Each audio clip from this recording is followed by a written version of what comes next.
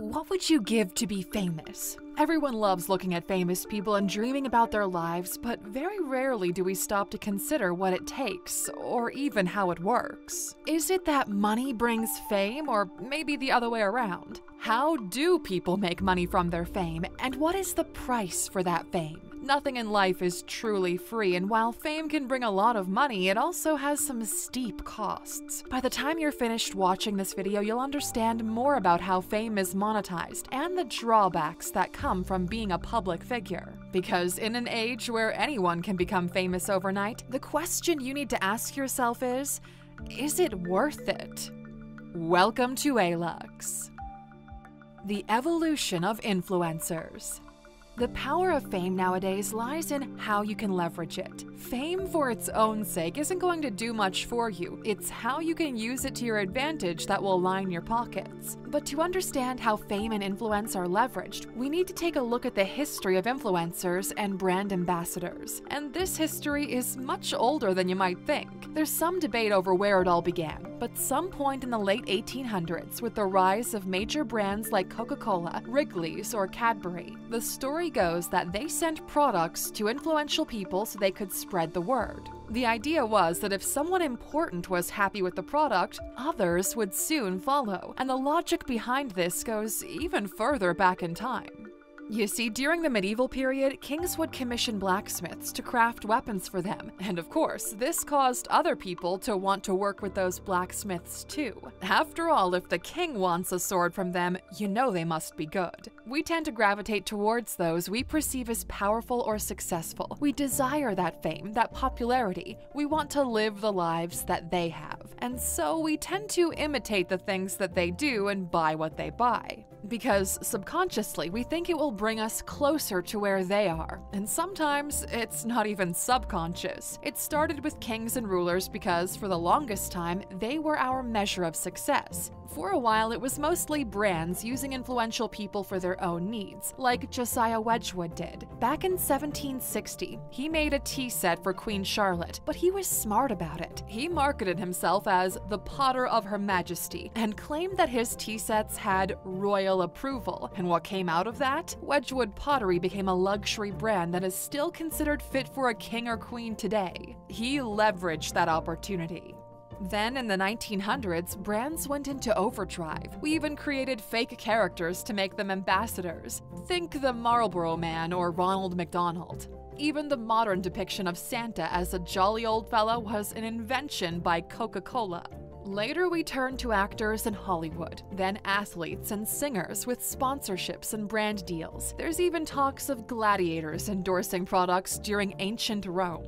Brands weaponized and monetized influence and fame whenever and wherever they could. And finally, the internet hit and the world changed forever. Social media gave us all a megaphone to air our thoughts, and we're all more connected than ever, but we still gravitate towards certain people. People like Zoella, Tanya Burr, or PewDiePie. These were not famous people, nor rich. They started out just sharing their lives and thoughts and grew to be massive. Social media gave them the tools to leverage all of this popularity into actual money, a lot of it. But how exactly did they make money from this? How does one turn a lot of subscribers or a viral video into money? Well, let's dig into that next.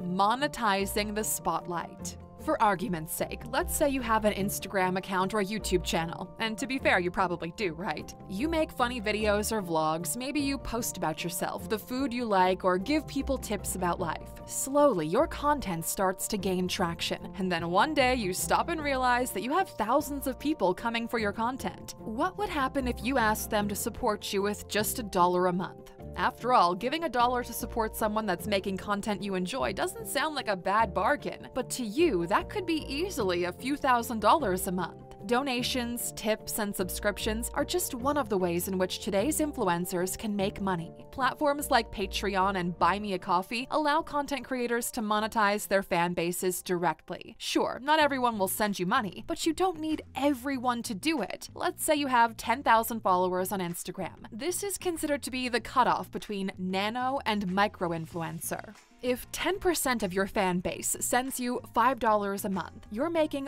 $5,000 a month and $60,000 a year. That's not too bad. And that's just the tip of the iceberg. We already saw how brands turn to famous people in order to push their products. And when your subscriber count hits a good enough number, they come after you too. One of the most common ways for influencers to earn money is through sponsored posts or videos. If you've been on YouTube, you've probably heard the familiar, "This video was brought to you by..."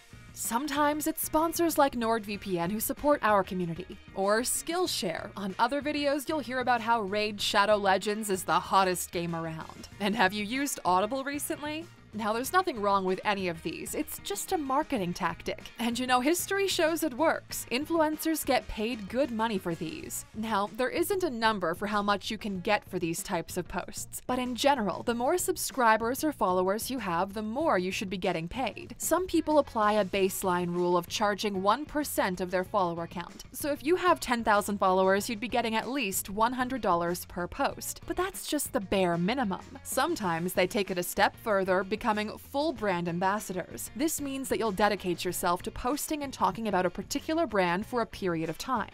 You usually see this in the fitness and fashion industries, but it's not limited to that. Brand ambassadors can have salaries or get paid hourly for their work, and they usually earn commissions through affiliate marketing. The brand ambassadors can make around $115,000 a year, but the median salary is around $24,000, and that's all extra from any other income opportunities they may have. Nothing says you can't combine it all.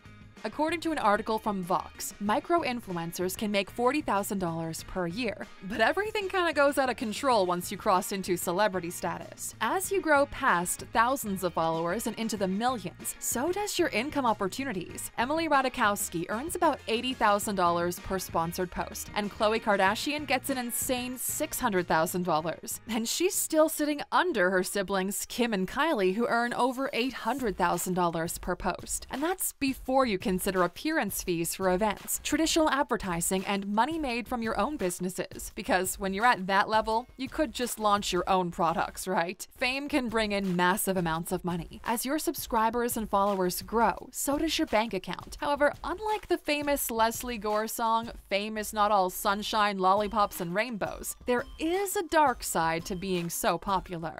The untold price of fame.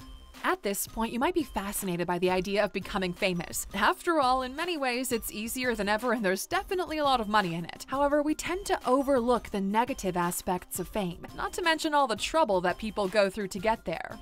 Being famous, and we mean truly famous, means that you have no privacy anymore. From the moment you step out of your home, the world will be watching your every move, twisting your every word. It's like the cops say when you get arrested. Anything you say can and will be used against you in a court of law. Only in this case, you're facing the court of public opinion, and it can be brutal. When people are behind a screen, they don't hold any punches. It might not look like a big deal, or it might even be funny seeing some of the comments that get posted about famous people. But can you imagine seeing thousands or millions of comments about you? What you wear, how you look, what you're gonna do? And in many cases, it's not like you can just step away from that. If you're an influencer, social media is your job. You have to read the comments, engage with your audience, and produce content. You basically have a front row seat to the slaughterhouse. Not to mention that you're always expected to be your online self. If you have a persona that you play for videos, people get upset when you stop playing it, even in the real world. Fame isn't a switch you can flip and control. You don't get to decide when you're famous. But just because you don't control it doesn't mean that switch doesn't exist. Oh, it does. And if you do or say the wrong thing, it can be turned off in a flash. And we're not just talking about the so-called cancel culture. No, moving away from your niche or spending less time online can just as easily see you fall from the spotlight. And in some cases, you could even get banned from social media platforms and see your income stream evaporate. Granted, that's usually for serious rule breaking, but it's still something to remember. And so, like Shakespeare, we ask ourselves, to be or not to be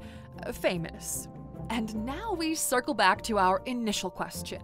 Is fame worth it? Well, that's going to depend on who you are as a person and what you want to accomplish. It's easy to look at famous people and think of their lives as dreamy, but there's a lot of work that goes into getting there, and a lot of pressure. So think to yourself, can I handle that kind of pressure?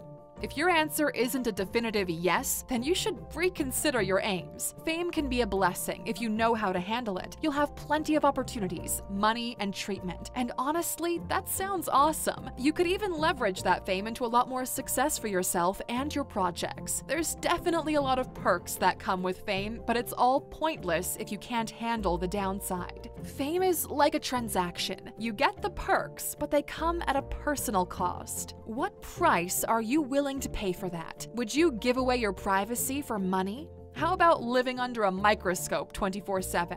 Because that's the gamble here, so think about that before committing to a path of stardom. But hey, at least you'll be doing that with a lot of money. Now, Aluxers, we're almost finished here for today, but we'd like to leave you with one more final thought, your bonus. In today's world, eyes on you are worth money, but so is authenticity.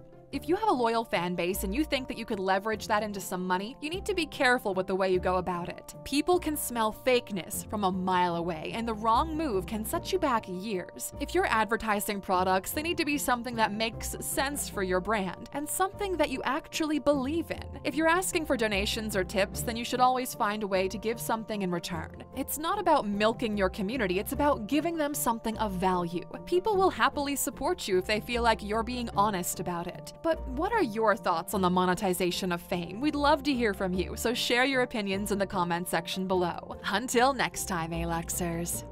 Thank you for watching this video, Aluxer. If you found it valuable, consider subscribing to our channel and joining our awesome community. And if you're still hungry for more, we handpicked this video for you to watch next. Or head over to our website for more amazing content. See you tomorrow.